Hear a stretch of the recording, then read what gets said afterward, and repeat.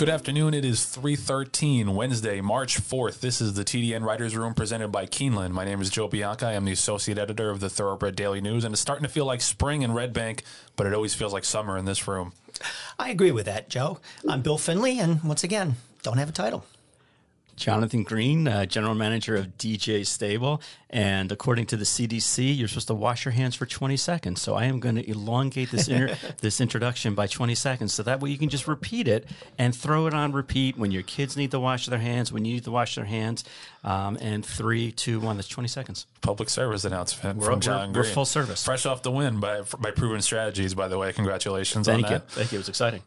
The TDN Writers Room is sponsored by Keeneland, the home of world-class racing and industry-leading sales. The spring race meet begins Thursday, April 2nd, and Keeneland's next auction is the April 2-year-olds in training and horses of racing age sale directly after opening weekend on April 7th. There's still time to nominate your horses of racing age, with entries being accepted up until the sale. Over the weekend, we had Ete Indian, who was a Keeneland grad. Tonalist Shape, also Keeneland grad, won the Devona Dale Turnback. Spice is Nice. Sombaye won the Canadian Turf. The horse that I wanted to mention, especially with the horses of racing age portion of the sale coming up, was New York Central, who was bought for $240,000 last November at Keeneland during the racehorse section. He won the Saudia Sprint, and Keeneland grads finished 1, 2, 3 in there. He was a TDN rising star who I thought was a little bit of an underachiever for a while, but now that he's won this big race, I think he has a chance to really contend in the sprint division this year. And, you know, it shows that buying horses of racing age can be pretty lucrative because they've already made a nice profit on him. Any thoughts on him, John?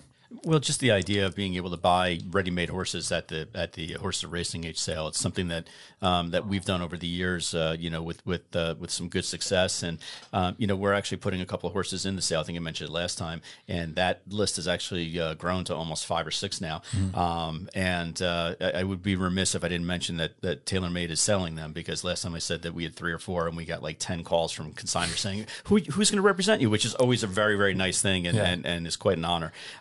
But we found that just the opportunity to maximize and be able to sell horses, and then if they go on to do bigger and better things, God bless for the people that bought them. I think Mark Casse said something similar. If somebody claims a horse off him and they do well with the horse, that's great. It's good for the industry.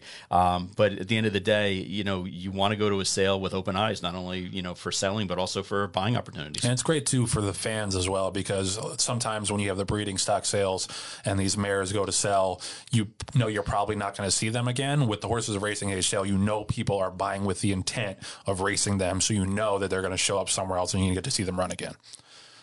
So this week we have a packed show this week. In a little bit we'll be talking to Mark Casse about his kind of seismic op-ed about banning Clenbuterol. We'll get to the Saudi Cup and the Fountain of Youth and all the big racing over the weekend. But we had some breaking news this morning. Bill Finley reported in the TDN that Kieran McLaughlin is leaving training and is going to become the new agent for Luis Saez. Saez's previous agent, Richard DePass, is going to retire.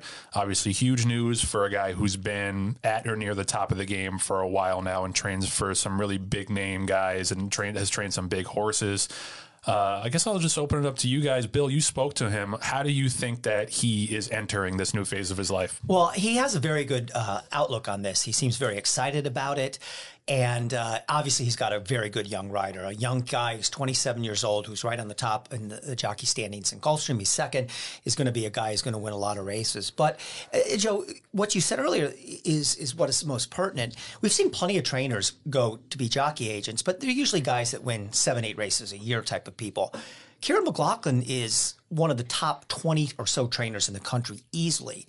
So what does this say about the training profession when a guy who's doing as well as Kieran McLaughlin has trained a horse of the year in Envasor, has great clients, the Maktoum family, etc., for obvious reasons, most of which are financial, says, I'm getting out of this, I'm going to become a jockey agent? No question about it. And I think it comes down to 2 things for Kieran.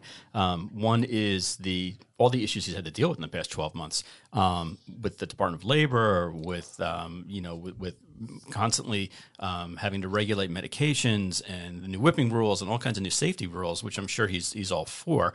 But they just add on to the burden of being a trainer on top of the fact that you're dealing with all these fragile animals all the time, and the owners that are constantly putting pressure on you to win races.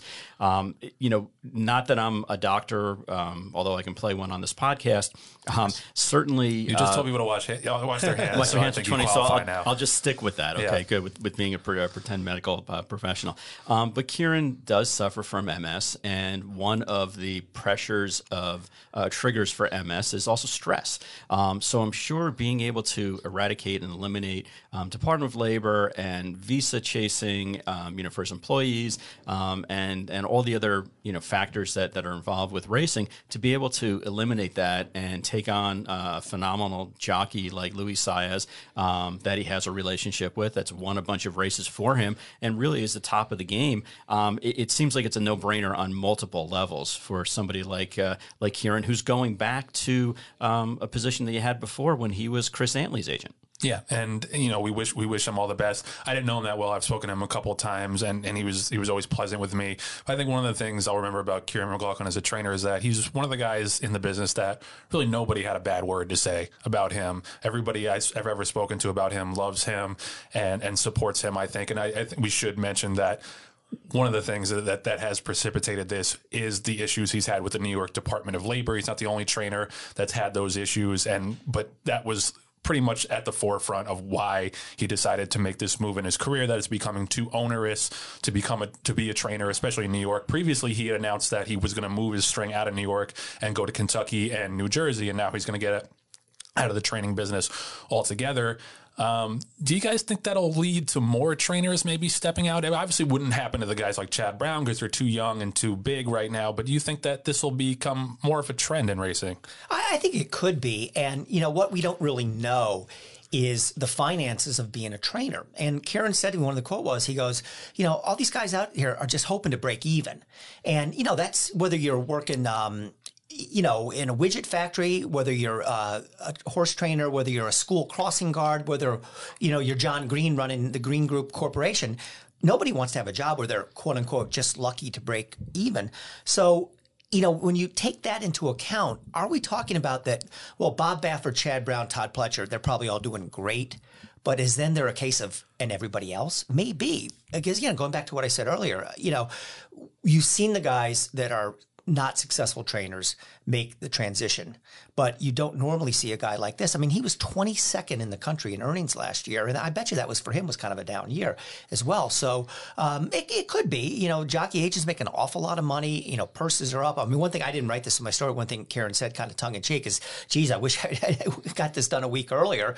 Luis Saez just walked away with $1 million for winning the Saudi Cup, and then the agent's cut would be roughly 25%, would be $250,000. That's some serious coin. Yeah, and there are a few guys in this business, I think, right now whose book is better to take on right now. I mean, maybe a Rat Ortiz Jr. or like maybe one or two other guys, but I've always been a big Luis Saez fan. Another great guy, great kid, and I've always thought that he was a little bit underrated, and now I think that he's winning these big time races. He had $2 million wins last year, one of them for John Green Corporation, and this year now with the Saudi Cup, I think he's finally being recognized for what he was all this time, which is a top jockey day in, day out. And one of the things I love about Luis Saez, he's one of those guys that rides the same way no matter what the race is, whether it's a 12-5 maiden claimer or whether it's a grade 1. He always tries his absolute best, and I think that was shown in the Saudi Cup, because he really had to get after. We'll talk more about it later, but he really had to get after Maximum Security early on in that race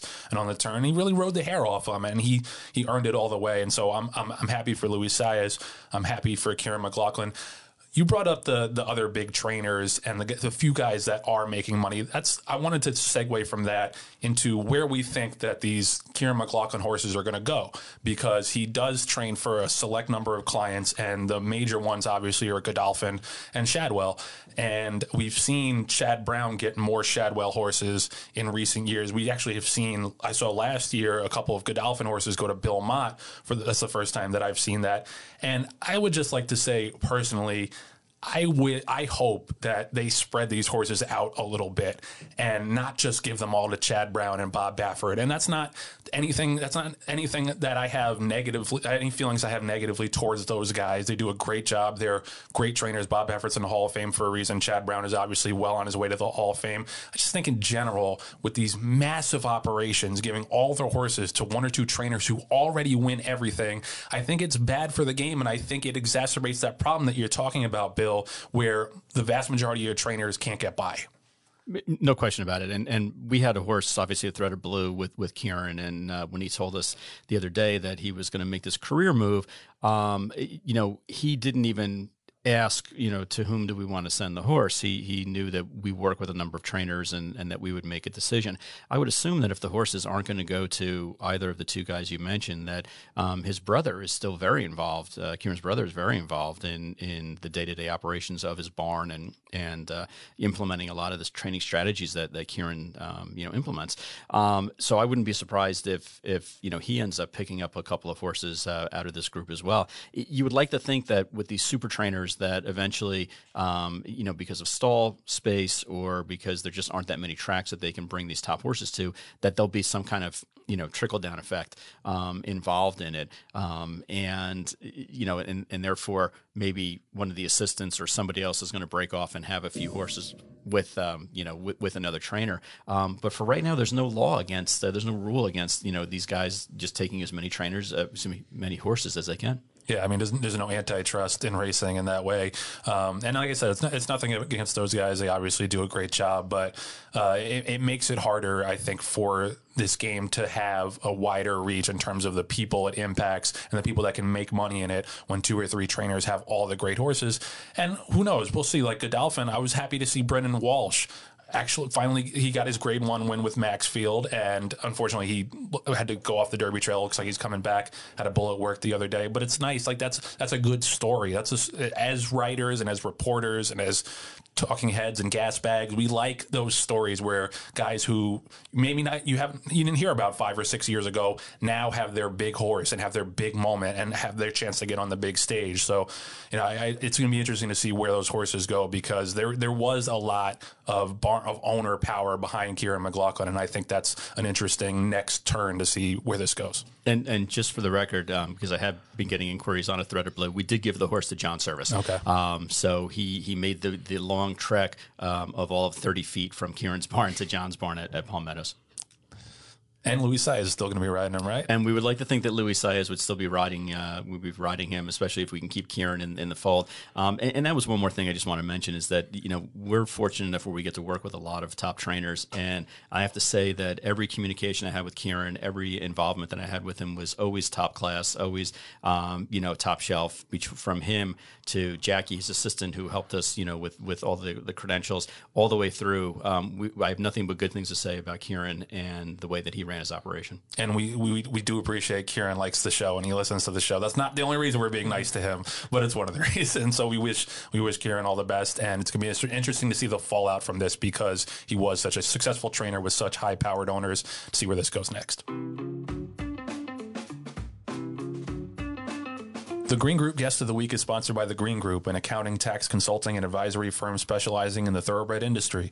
With more than 500 clients in the horse business, they were bred to save you money. For more information on how they can help you, visit www.greenco.com. So our Green Group Guest of the Week this week is someone who is all over the news. Mark Casse, thank you so much for joining us. Oh, thanks for having me. Of course. And so the main reason we have you on this week is you penned an op-ed in the TDN earlier this week about banning the use of Clenbuterol, and it's gotten huge reaction from all across the globe. I'll start it with this. I come at it as a relative layman from a horse anatomy and drug standpoint, but I do know that it drives me crazy as a fan and a bettor to see horses get claimed by certain trainers and turn into completely new animals seemingly overnight, and to also watch the reverse happen when they leave those barns. How much of these big form reversals do you think can be attributed to Clenbuterol? 95%. 95%. And do you think it's gotten worse over the years? Oh, yeah, it's gotten worse. And I'll tell you when it got worse. It got worse. I don't know exactly when it was banned, but some time ago they banned, Equipoise and Winstrol, the anabolic steroids.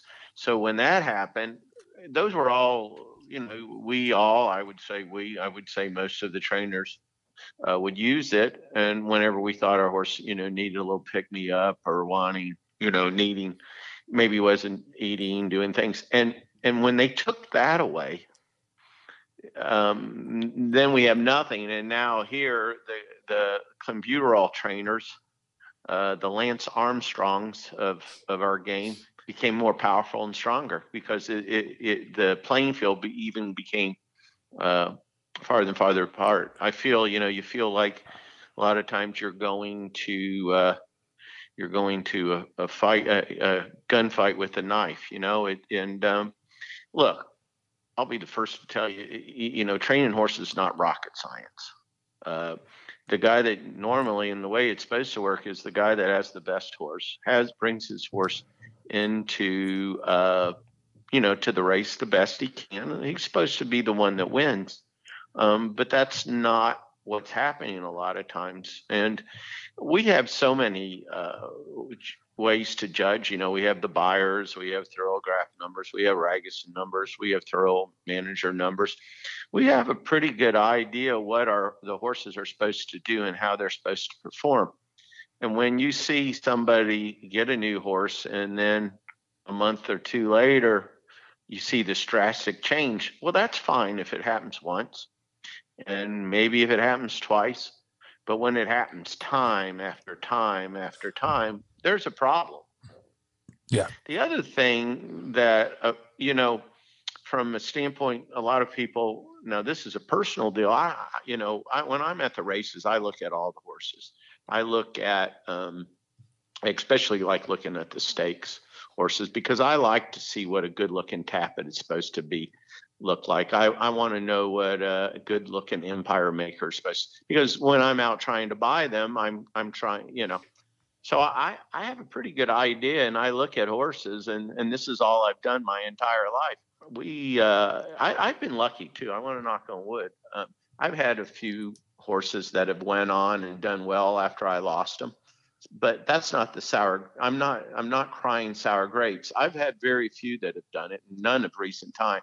But I had a horse claimed, I want to say 4 or 5 years ago, maybe 3 years ago. When we lost him, he looked like, he was like a board, just had no width to him.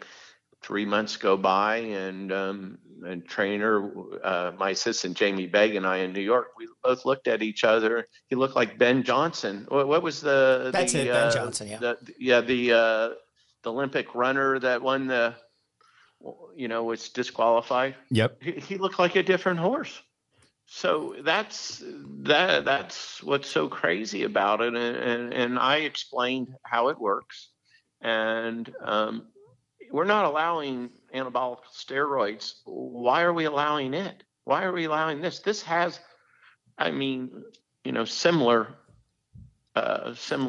deals. I have to tell you what, I didn't realize about the bone loss until I did a lot more studies, and I'm like, well, this can explain a lot. And I explained in my letter how intact horse has a much greater chance of a fatal injury, and so it all makes sense. The other thing, it's not just about bone loss. A lot of problems that go with the heart. Interesting enough, I was running through, most of the places don't, most of the horses, when they have the necropsies on them, I don't know what they test for. They don't always test for everything, but I was reading a few necropsies in Kentucky. A really good horse. I read where a really good horse had dropped dead after a race, and of course, in his record showed he'd been on Clenbuterol. So it's not just there's just so many factors. Why do we have it? When the assets when the liabilities start outweighing the assets, then it should be gone. I'm actually very surprised. how much it's used, not just in the United States and Canada, but now I'm seeing how it's being used in Europe and other countries as well. It's not a very long withdrawal on it, and I just don't understand it.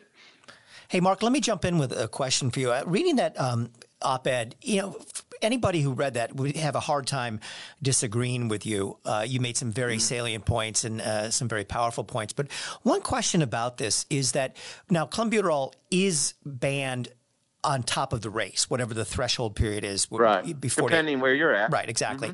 So now if you're going to say that you can't use Clenbuterol at all, how do you catch somebody? I mean, that would open up a whole can of worms unless you have massive amounts of out-of-competition testing. How do you propose that the racing would enforce that? Well, if you put zero tolerance, that's one thing. The other thing, Bill, is I don't know if you're aware of this, but through a hair sample, you can go back 6 months. Right. And Mark, again, the op-ed piece makes a lot of sense, and we've seen responses, not only from trainers and horse lovers in the United States, but worldwide. And one of the questions that was coming up is who ultimately has the authority to make the change to eliminate Clenbuterol from racing altogether?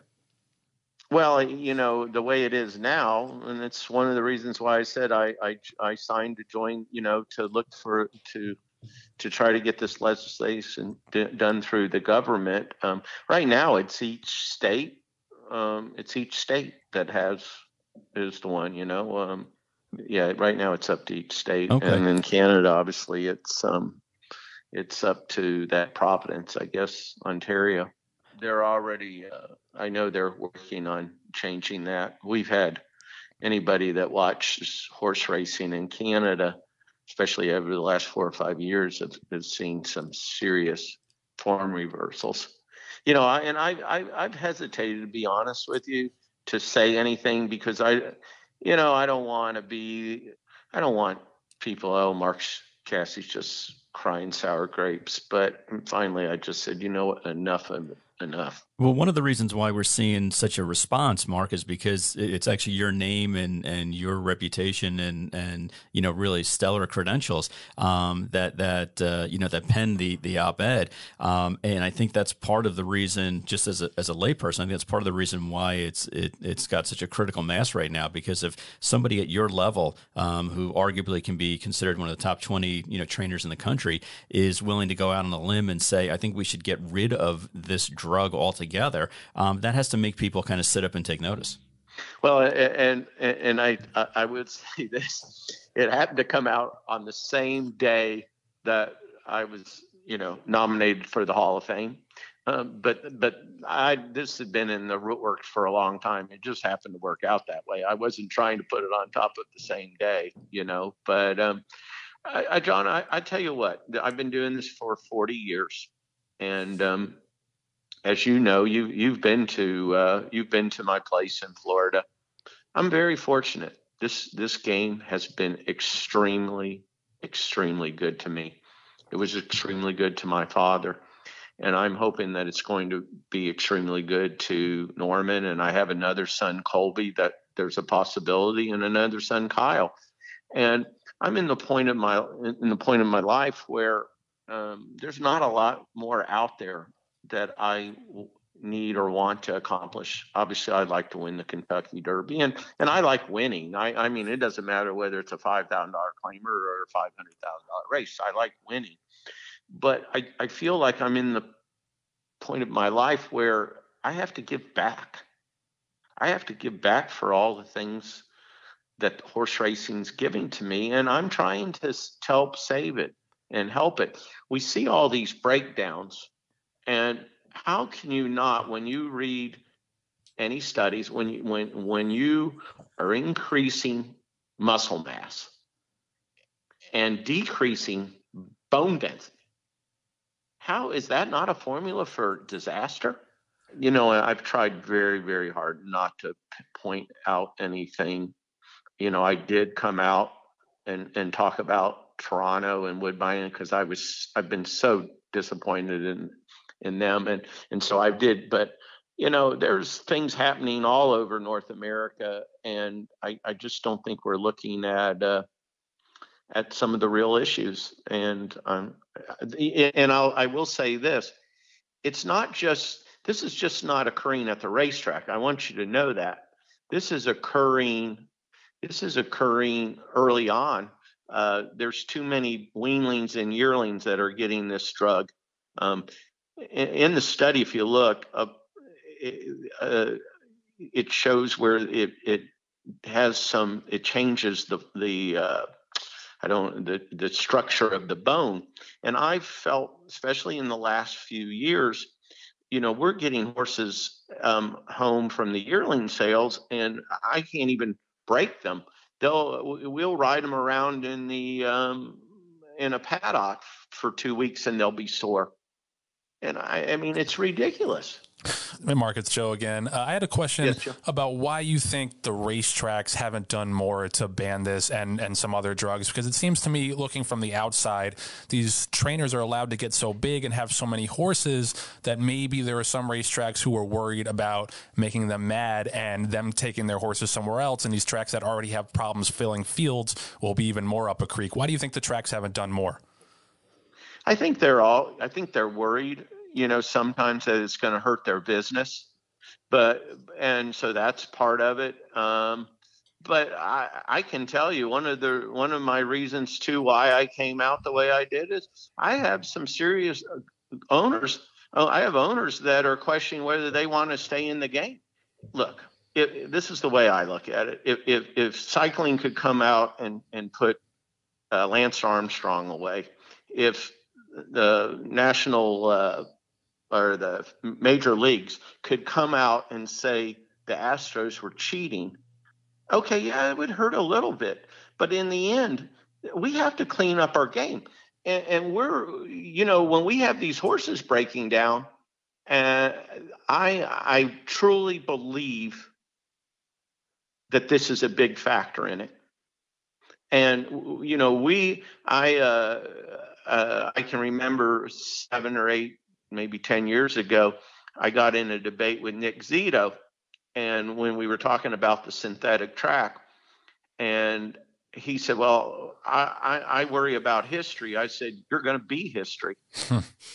Yeah, for sure. And that's, that's what's going on. And so let's look at it. This is a no-brainer. Yeah. This one isn't even close. I mean, it's just not even close. Again, we appreciate the fact that you're coming on and having such a strong message for racing, because part of the importance is the strength of the message, which you actually put it together very nicely, but also the author behind it, and the fact that you can come in, hopefully on the verge of being in the Hall of Fame and winning basically every important race that we have in the industry, and to come on and say this is an abomination, we need to fix this, and we need to fix this not only in racing but pre-racing, yearling sales, weanlings, 2-year-old sales, certainly, across the board. It's something that needs to be recognized, and it's something that we here at the podcast have been talking about and pounding the tables. Obviously, you have a much bigger and broader audience than we do. Yeah. Well, I appreciate you having me, and you know what? I think you can tell just talking to me, I'm very passionate about this, and the response has been unbelievable. I've gotten calls from the biggest in the game. I've gotten calls from Japan, from Dubai, from England, from Ireland. So this is an easy fix, and we need to fix it ASAP. Right. All right. Thanks for coming on with us, Mark, and thank you for speaking out. Appreciate it. Okay. Very good. Bye. Thanks.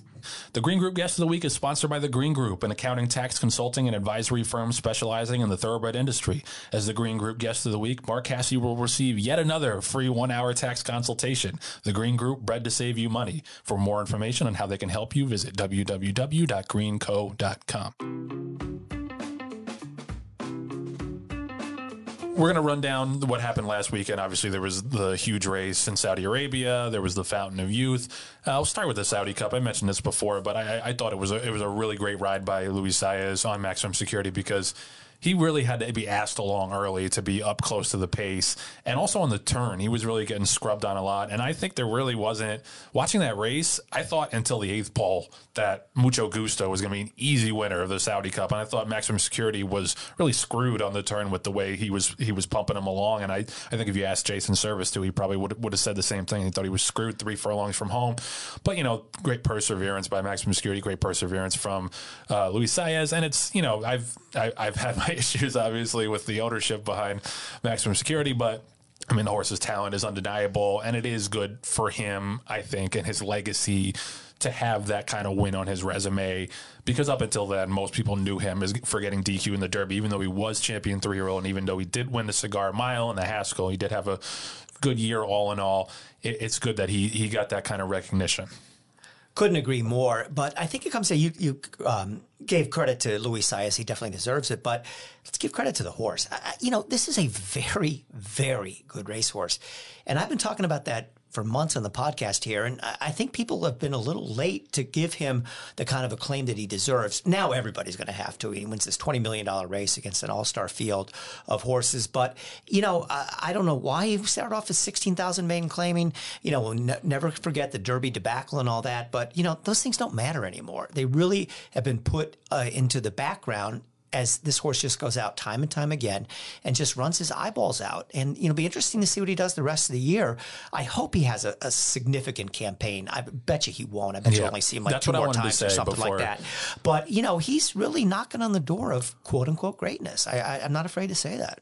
Yeah, and just before we get to you, John, I just wanted to mention that too. That's the subplot. And I think the elephant in the room here is he's already talking about skipping the Dubai World Cup, which I don't care about the Dubai World Cup, but I think that lends it to him having maybe 1 or 2 races the rest of the year, if that. So we touched on this last week, but what is this new series in the Middle East mean for American dirt racing? It can't be good. Well, yeah, I'm glad you brought that up because I mean this is getting insane now with these horses. You know, everybody. It used to be they wanted a month off between races, then 5 weeks, now 6. Now everybody wants to run a horse, you know, 3-4 months in between races, something like that. I'm sure Gary West doesn't need the money, but he's just got to get on a little puddle jumper or a boat or something, go a couple 100 miles, and he would be, you know, 3 to 5 for $12 million in the Dubai World Cup, and he's saying thanks but no thanks to that. I mean, I think it's service more than anything. Jason Service, it could be, but look at Midnight Beast, the same thing. Okay, so if Maximum Security didn't run, she'd be the big favorite. And, you know, it's just like, I mean, this is mind-boggling when you hear about this stuff. But, you know, now all of a sudden $12 million isn't enough to get the best horses into a race. You know, we were talking about that with the Pegasus at $3 million, but, you know, this is 4 times the purse. And, you know, again, you know, who's going to run in there? Sir Winston from Mark Casse, you know, Tacitus, Mucho Gusto. That's an okay race, but that's not, you know, what you expect from the Dubai World Cup. Yeah. Yeah, and when do you bring them back? I mean, you know, historically you've seen that when you run horses overseas, especially in different climates, that there's a bounce factor. And is it 4 months? Is it 5 months? Is it 6 months?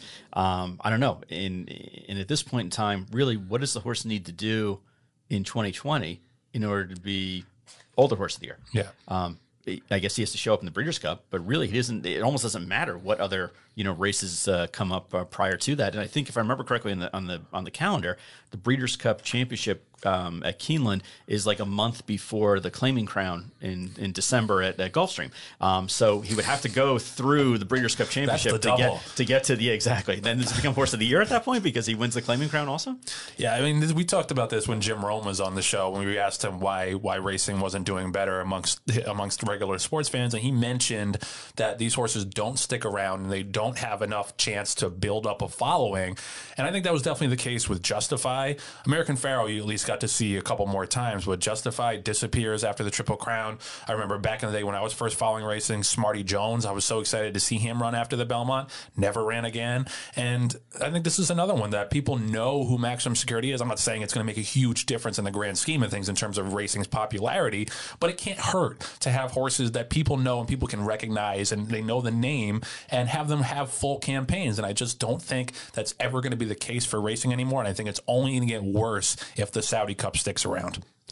And the flip side of that, Joe, is, you know, I do want to have kudos for Jason Service for bringing the horse over there and having him ready to run and winning on an obviously tiring racetrack. I mean, every single horse down the lane was staggering. From the horse that was in front that almost ended up in the middle of the racetrack to the filly Midnight Bisou and of course the winner, who were really just giving it their all in order to make it down to the racetrack. My lasting memory of the race isn't going to be necessarily those two horses hitting the wire together. It's actually going to be when they had the video camera on the Service family, and they were watching the race, and the horse was, last or next to last at the top of the stretch.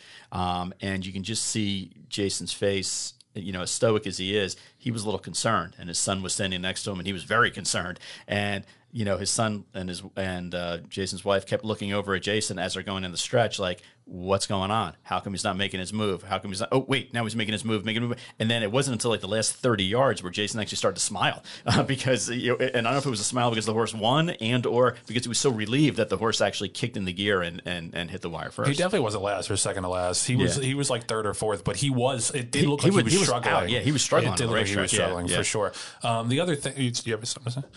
The other thing that we should mention about the Saudi Cup, and there was a fallout from this week, Mike Smith, who apparently whipped Midnight Bisou 14 times instead of the 10 times which you're allowed to, was hit with a $210,000 fine, which was 60% of his earnings for finishing second aboard Midnight Bisou. He was also given a 9-day suspension by the Jockey Club of Saudi Arabia. It's unclear at this point, I believe, whether or not that's going to affect him riding in the Santa Anita Handicap or the San Felipe this weekend, but that blew me away, and I think Bill talked to him, and I assume Mike was blown away too. They're just, what a weird thing to have such a harsh penalty for. Do you think that the average person watching that race could tell between 10 whips and 14 whips? Like, it's just one of these things where I understand the spirit of the rule and the penalties, but I mean, come on. Of all people, like, Mike Smith is not a guy who wails away on horses with the whip unnecessarily. It's just, in general, I'm in favor of harsher penalties in racing, but this is one that seems way overboard. It does seem way overboard, but the rules were the rules. He knew the rules. He's not saying that he didn't go over the limit of 10. He's admitting that he did. He's just saying, hey, this is crazy. But yeah, you knew that beforehand. But, first of all, I'm a non-whip guy. I still think racing would be better off with just no whips, period. But if you're Mike Smith and you're put in this situation, I think if he had to do it all over again, he probably would do the same thing. What is he supposed to tell Steve Asmussen after the race when the horse is driving to the finish? Oh, I got to 10, I couldn't hit the horse anymore. You put up that kind of money and that kind of pressure, and his job is to get to the horse the finish line first. I'm sure he's actually out there counting 1, 2, 3, etc.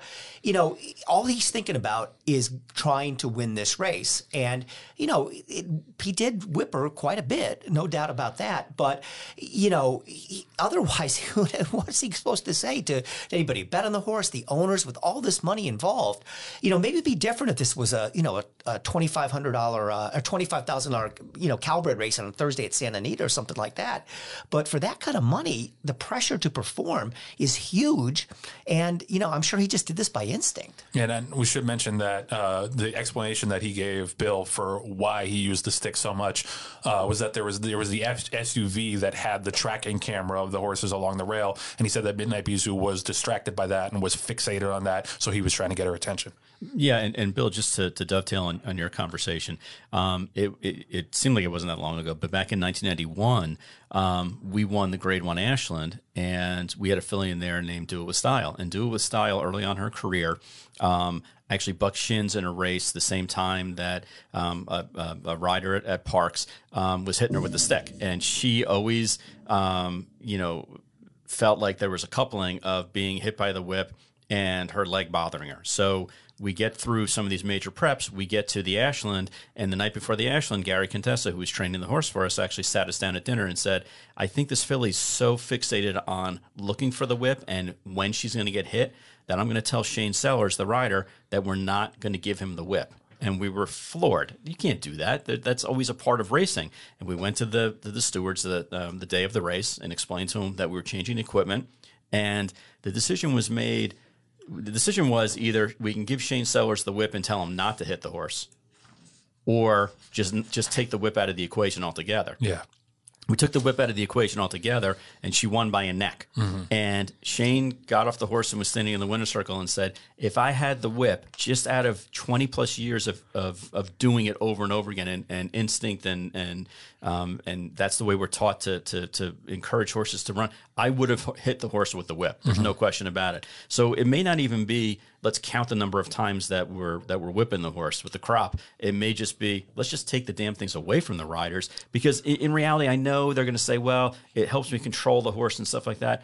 But I don't think you can control an 1,100-pound horse with a handy whip anyway. I'm going to disagree with you on that one, and I think it would be a disaster from the bettors' standpoint. I think you have to assure the bettors of this game that the jockey is doing everything possible to get the horse to give its maximum effort. And if you talk to riders overall across the game, they think that horses do not try harder without the stick. Now, if you think that that can be trained out of them over time, that's one thing. But to just get rid of it entirely at one time, I think it's not good for the bettors, who have to be assured that every measure is being taken to get this horse to give maximum effort. And I think the rule that they have in America, in a lot of places that I think is good, is you're not allowed to hit them consecutively more than 3 times, which gives them a chance to respond. So you're not just sitting there wailing away at a horse. And I think other rules that should be in effect too is when a horse is either hopelessly beaten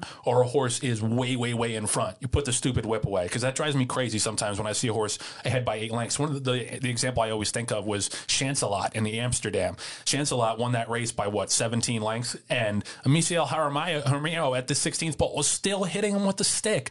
That's the stuff that looks terrible to me, is that the outcome is no longer in doubt and you're still wailing away at this horse. That's the stuff I have a problem with. Overall, I'm okay with the whip, and I think bettors will revolt if you take it away and a horse drifts at the last second and where it could have been corrected and could have gotten up and didn't get up. I think that's going to be a major, major problem for bettors. Joe, a couple points to disagree with you on that. First of all, we've pretty much seen this happen already with Woodbine last year, and they essentially took the whip away from the riders. At least they didn't let him reach back and beat the crap out of the horse with the overhand stick like that.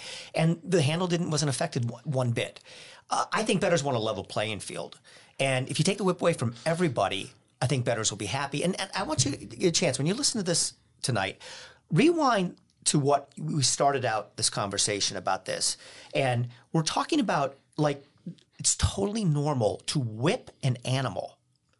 How is that okay in this day and age? It's just not, and I understand what you say about the bettors. I mean, the bettors never want to get the short end of the quote unquote stick, but that was bad. Yeah, right.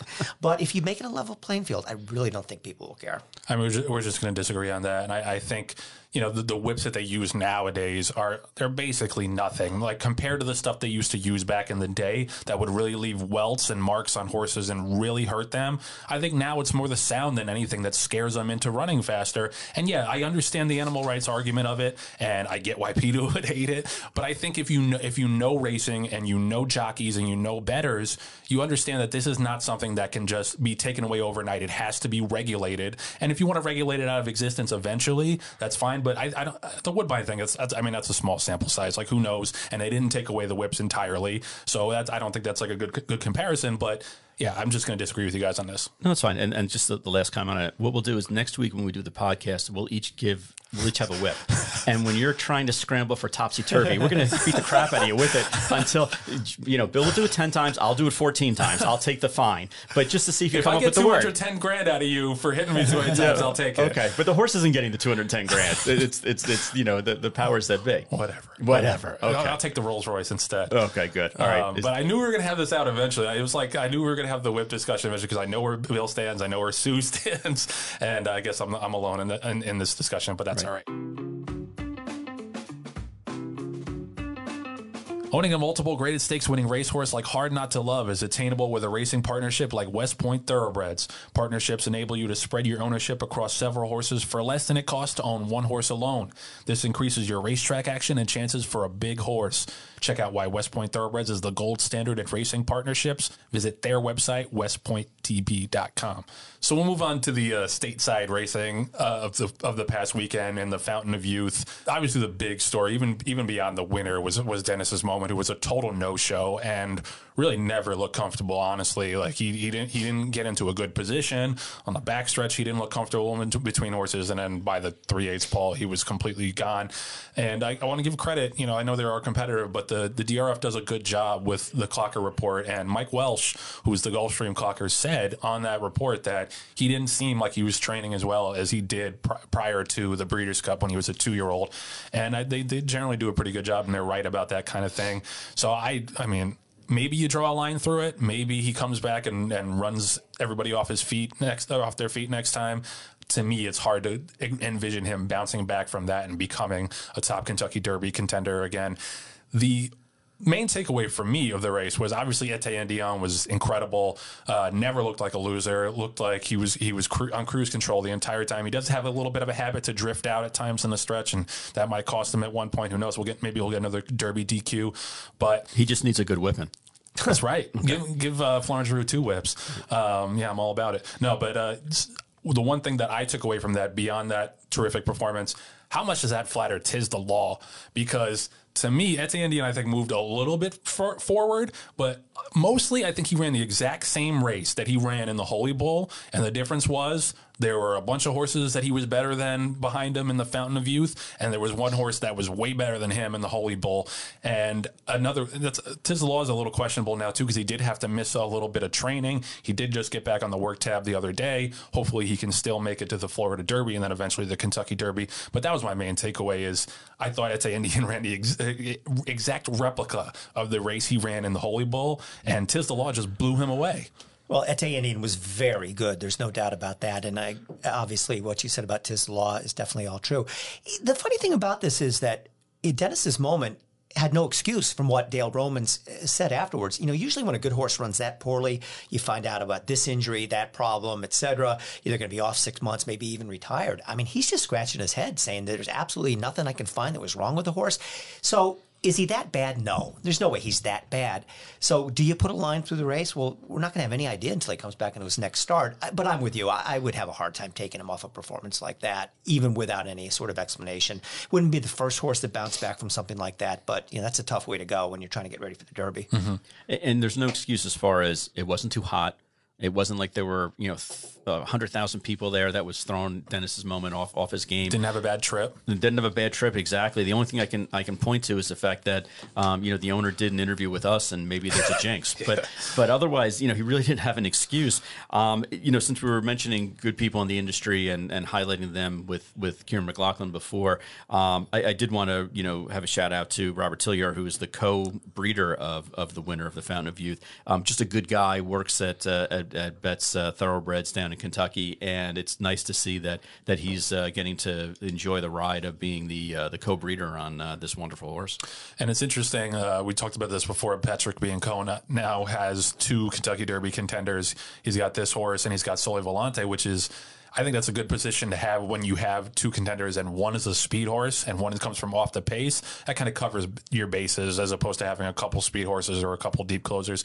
So that's how I'm going to segue into this weekend's racing. And we have 3 major 3-year-old preps coming up this weekend. We have the San Felipe at Santa Anita. We have the Tampa Bay Derby in Oldsmar, and we have the Gotham at Aqueduct. We don't have fields for those races yet, so we're just going on probables. Seems like the star power is concentrated in the San Felipe because you do have 1,000 Words, and you do have the other Baffert horse, Authentic, in the race. Storm the Court is going to run as well. We'll see if he can step forward off of a pretty subpar 3-year-old debut in the San Vicente. But that seems like it's going to be a pretty short field, maybe 5 or 6 horses. Tampa Bay at the Tampa Bay Derby and the Gotham, I think, are going to have much bigger fields, probably 10, 11 horses. Tampa Bay Derby's got a lot of good contenders. The Gotham, I think, has come up way stronger than anybody suspected. The one horse I will mention in particular that I am a fan of and I think is a dark horse that could be, come on late in this season and win the Derby or win a Triple Crown race. It's a horse named Attachment Rate, who's a Dale Romans trainee. He was second in his debut to Market Analysis, who was a odds-on Todd Pletcher firster at Gulfstream, going 7 furlongs. I believe he's running in the Tampa Bay Derby this weekend as well. But Attachment Rate ran second to him at like 50-1 and then came back in the slop a couple weeks ago at Gulfstream. And it was a weirdly run race because it was a little bit slow early and then really fast into the second and third fractions, and Attachment Rate blitzed into those middle fractions and kept on going and ran away and won by like 6 or 7 lengths. Maybe the slot moves him up. Maybe it's not quite as impressive. Maybe he's not quite as impressive on a fast track. We'll probably get to see it this weekend. He's the one I would really look for in the Gotham and going forward. Yeah, and Joe, just literally as you were mentioning that, what they scratched no, worse. No, the entries just came out from New York, and it looks like the Gotham has a field of 11. Okay. And Attachment Rate is post 4 with Luis Saez. Not bad. And it looks like Mischievous Alex, who's probably going to be the favorite, is post 6 with Kendrick Carmouche, trained by John Service. So it's a bigger field than I think what they originally anticipated. And it looks like, as you alluded to, it's a deep field. Yeah. And we talked about Mischievous Alex before on the show, and you were mentioning how John doesn't know how far he wants to go, so this will be the next step up from 7 furlongs to a mile, but he's obviously got the talent. It'll be interesting to see the way, what post did he get?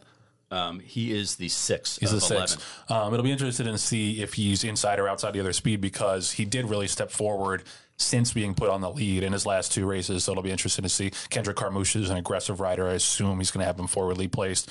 We'll see if he can step it up against better competition. And this is textbook John Service. He loves to step horses up in distance in this way, where he goes 6 furlongs, 7 furlongs, now a 1-turn mile. It's just a natural progression of not only stepping up in competition, but also stepping up gradually in distance. And I've seen him do it with some of his best horses over the years. And I do think it's interesting that Bob Baffert is running 2 horses in the San Felipe, 2 of his top contenders, especially with the Rebel right around the corner. That's typically a race that Baffert really likes to ship his horses into Oaklawn and raid that purse, those big purses. But he's still going to be there. He is with Nadal. Nadal is, I think, is the one he's pointing to that race. So I think we'll learn a lot more after this weekend about where the top Kentucky Derby contenders are. Joining a West Point Thoroughbreds partnership can vault you into the world of instant camaraderie among people surrounding high-class horses and stakes action for a fraction of the cost of trying to do it on your own. Learn more at westpointtb.com. Before we get out of here, it's been mostly good news on this show today, so I had to stick something in to bring everybody down. But last Friday we had an interesting story in the TDN written by T.D. Thornton. He got an exclusive interview with Roman Chapa, who was a jockey in the South and Southwest several years ago, and then got suspended for several years for using a buzzer on a horse. He now has been reinstated by the Texas Racing Commission. What? Which is staggering to me. Absolutely. And especially since one of the things you guys got to read the article, but one of the things TD asked him about was what he's been doing in the interim. And he's like, yeah, I've been getting into shape and I'm in great riding shape and blah, blah, blah.